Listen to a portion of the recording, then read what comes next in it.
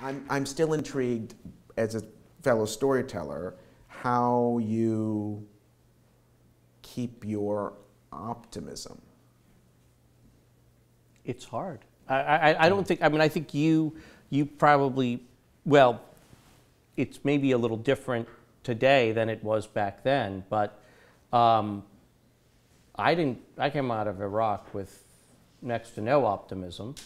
And my initial hope, I mean, I went to Afghanistan, the beginning of my 3 years there was actually after I'd come back, after I'd written the first book, after I'd been the national editor of the Washington Post. Obama gets elected. I'm like, I don't want to edit politics anymore.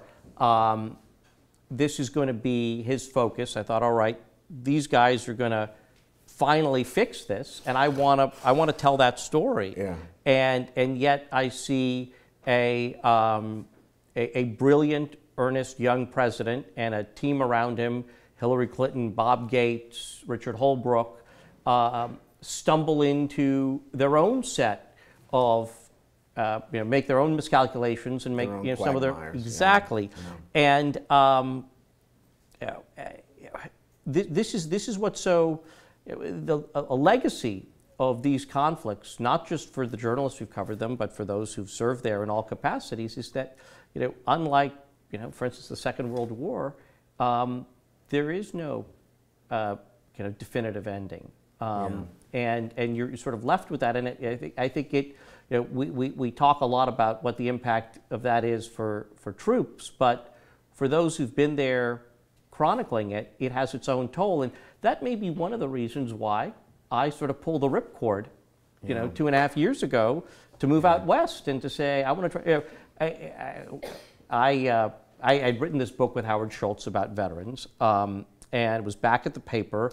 I think it was around that time you and I traveled to the Emirates, and we were working on the show. And I did one of the greatest jobs in American newspaper journalism. I could travel the world and write long-form stories once a month. I mean, it doesn't get any better than that. I didn't have to blog or tweet or, do it. And Howard said, why don't you move out to Seattle and we can continue to create content in the public interest, and you can, use the resources of Starbucks to make films and try different things and experiment. And it wasn't about selling coffee or promoting the brand. And I sort of blew him off for weeks. And I woke up one morning and I thought, I don't want to wake up having 10 years from now and having regretted not walking through this door. But part of it was I felt like I had spent so many years